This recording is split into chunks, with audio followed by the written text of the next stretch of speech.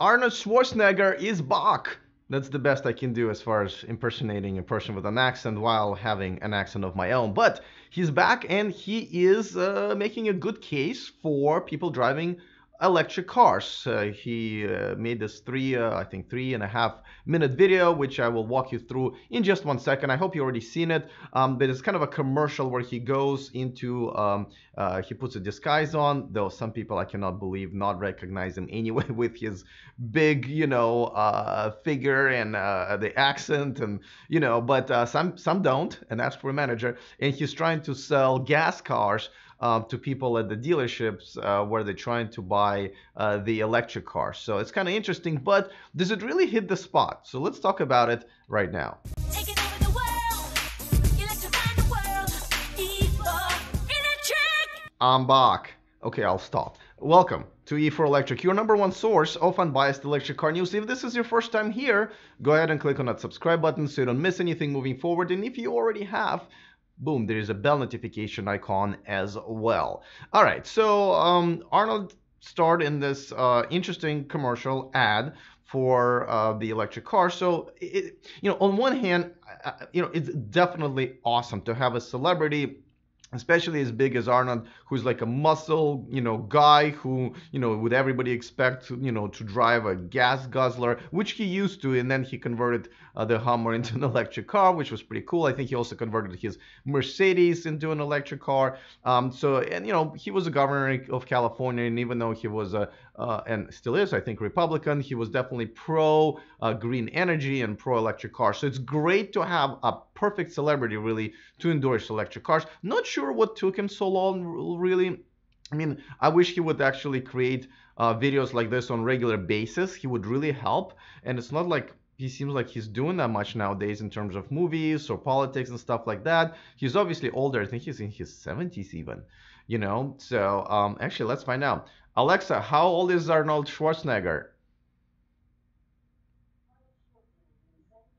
71, she says. Okay, so he's in his 70s, and it's maybe it's time to give back, right? Anyway, let's play this this ad and go over some, because I'm not really sure he hit all the right points, but you tell me, like, would this appeal to you, especially if you are not driving an electric car? Let me know. Before we get into that, a quick reminder and a video of its own from Byton, our sponsor. Check out the all-electric M-Byte coming to the US and Europe, starting at only $45,000. That's right, that's before the incentives.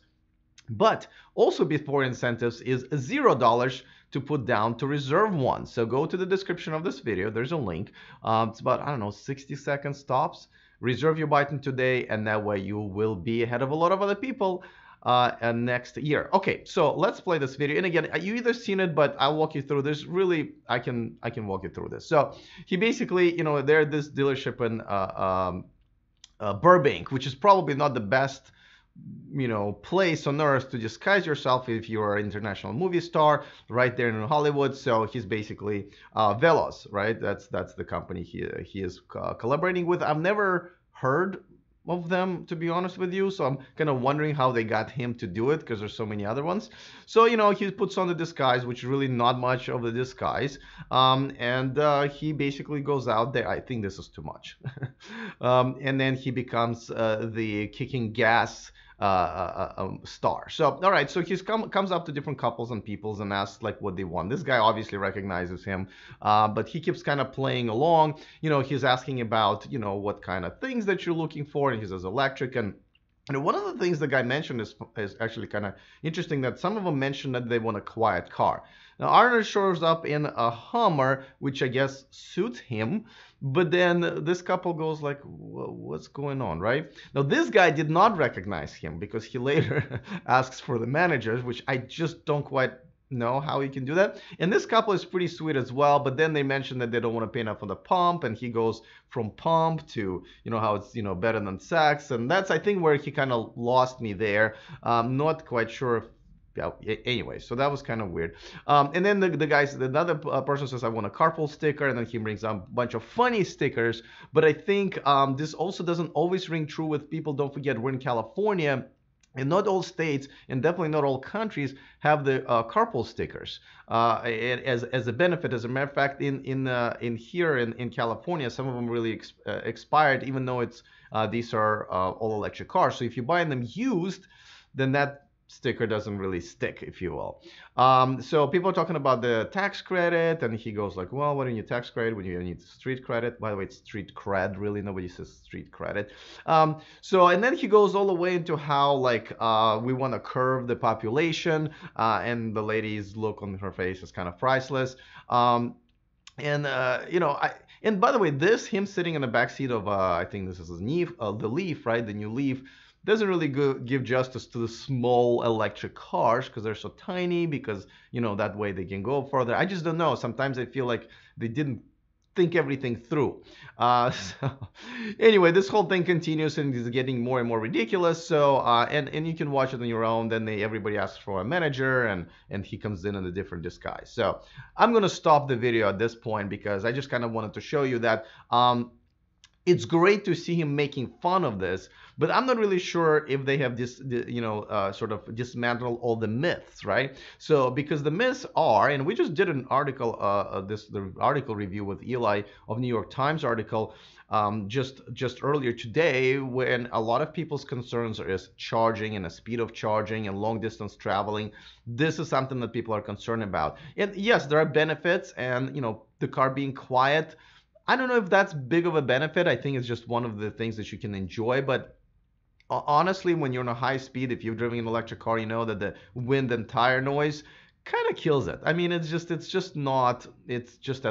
loud as it's in a gas car, as long as it's not a really loud, like, muscle car. So and carpool stickers and incentives are all great, but I really hope that we're moving past that. I think these ads need to be more about like, hey, these cars are just better than gas cars, not like, oh, but we got a handicap score for you, right, with a carpool. I think we need to move past that. Like, talk about the torque, bring in, torque is great. Like, even my Volt, I gotta tell you, I put it in a sports drive, and pretty much every time I leave my house, and I'm able to beat motorcycles sometimes because the torque is still electric torque, and it's really good. Like, that's something that you want to sort of emphasize. Emphasize all this great new technology that electric cars have.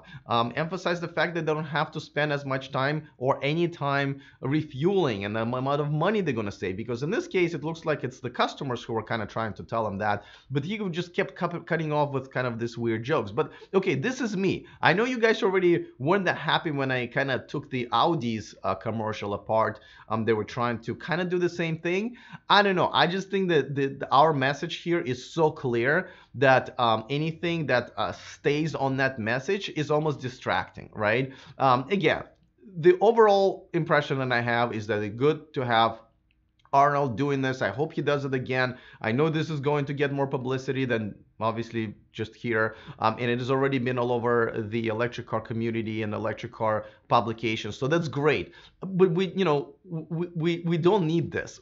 We need this to be outside of our bubble. We need these people who have not been thinking about buying electric cars or a little bit afraid of them to see this and say, huh, well, that's interesting. Even Arnold Schwarzenegger thinks he's making fun of essentially us, people who are driving gas cars. So I think maybe that would be the approach. But listen, whatever, if any little thing helps. So let me know if you are driving a gas car right now, or if you pretend like you were before, right? Because you have.